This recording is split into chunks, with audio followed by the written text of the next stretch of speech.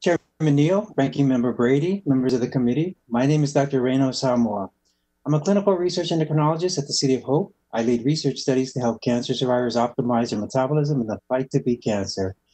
But today I address you as the clinical lead for the National Pacific Islander COVID-19 Response Team, or the NPI-CRT. Please note that this testimony reflects my own views alone and not the views of organizations with which I'm currently affiliated.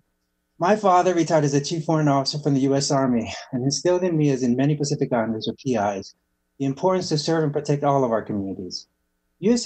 Pacific Island territories have some of the highest rates of recruitment into the U.S. Armed Forces, reflecting the commitment of our men and women who are willing to die in defense of the freedoms we Americans so richly enjoy. Today, I'm here to report the devastatingly disproportionate impact of COVID-19 on PIs, as they have the highest rate of confirmed COVID-19 cases in California, King County in Washington State, Clark County in Nevada, and the second highest in Utah, Oregon, Arkansas, and Colorado. In Los Angeles County, the death rate for PIs is 12 times higher than it is for whites, 7 times higher for Latinos, and 5 times higher than for African Americans. PIs have extremely high rates of chronic disease, such as diabetes, certain cancers, heart disease, which increase their risk of death if they contract COVID-19. Compared to non-Hispanic whites, PIs are 80% more likely to be obese, 30% to have asthma, and 2.5 times more likely to have diabetes. 20% of PIs do not have medical coverage when compared to 11.4% of non-Hispanic whites, which affects their timely access to needed healthcare services. PIs are more likely than any other racial or ethnic groups to have fewer financial resources and to live in large, multi-generational households, densely populated neighborhoods. As much as 24% of PIs work in essential jobs such as the military, security, service-related industry, healthcare, placing them at higher risk of infection. The call to action. In March 2020, I contracted COVID-19 because, like so many in my community, I'm an essential worker. When I became aware of the alarming rates, I searched feverishly for an advocacy group to volunteer. My search ended with the sobering realization that there is no voice for Pacific Islander health on the national level.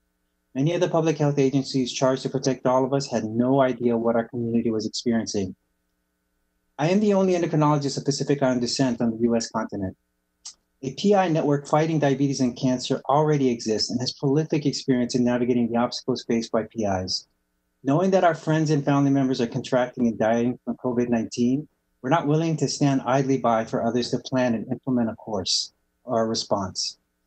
The NPI-CRT is a consortium of researchers, physicians, public health experts, elected officials, and community advocates created to respond to the pandemic.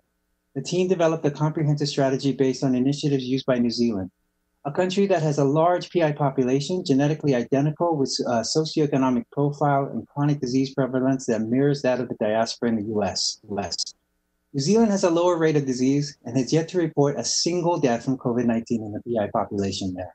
The difference between the experience of our community in the US and our cousins across the ocean have been how well these protective initiatives engage vulnerable communities. The continued rise in the already high rates of COVID-19 unfortunately suggests that these strategies have yet to reach the PI community. Our existing community infrastructure is the most effective means of ensuring protection of PI populations in America from COVID-19. Our regional task force were directly responsible for much of the availability of the data I present today.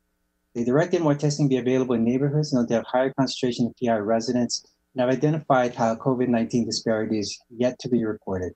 All of this is progress, but there's still a considerable amount of work that needs to be done, such as more contact tracing. But for it to be effective, positive cases must trust public health officials, because PR is reporting experiencing a mistrust in seeking healthcare services.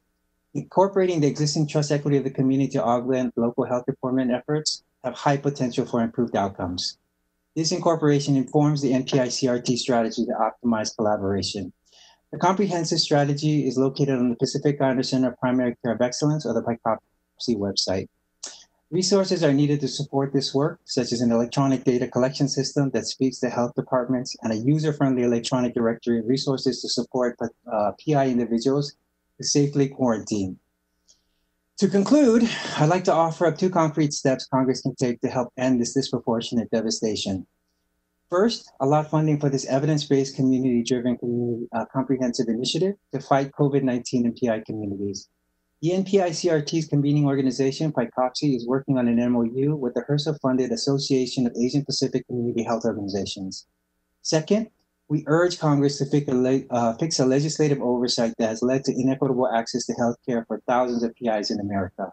Since the passage of the Personal Responsibility and Work Opportunity Reconciliation Act, people residing in the U.S. under complex of free association are ineligible for Medicaid, causing thousands of PIs to be denied basic access to healthcare. Lastly, let me close by giving a couple of quick shout outs. On April 17, 2020, a group of approximately 25 Pacific Islanders joined a Zoom call armed with hope to help during a crisis. Today, this amazing resourceful group is a cadre of over 300 volunteers from 10 different states. Lastly, to my fellow PI Central workers, you Chamorro servicemen in Texas, Tongan postal workers in Utah, Marshallese poultry workers in Arkansas, Micronesian meat handlers in Illinois, and Samoa nurses in Orange County. Thank you for risking your health and the health of your families to serve the American public. I hope in return, America honors that sacrifice by granting you the tools to defend our vulnerable communities from the ravaging effects of COVID-19. Thank you. Thank you, Dr. Samoa. Dr. Sequist, would you please proceed?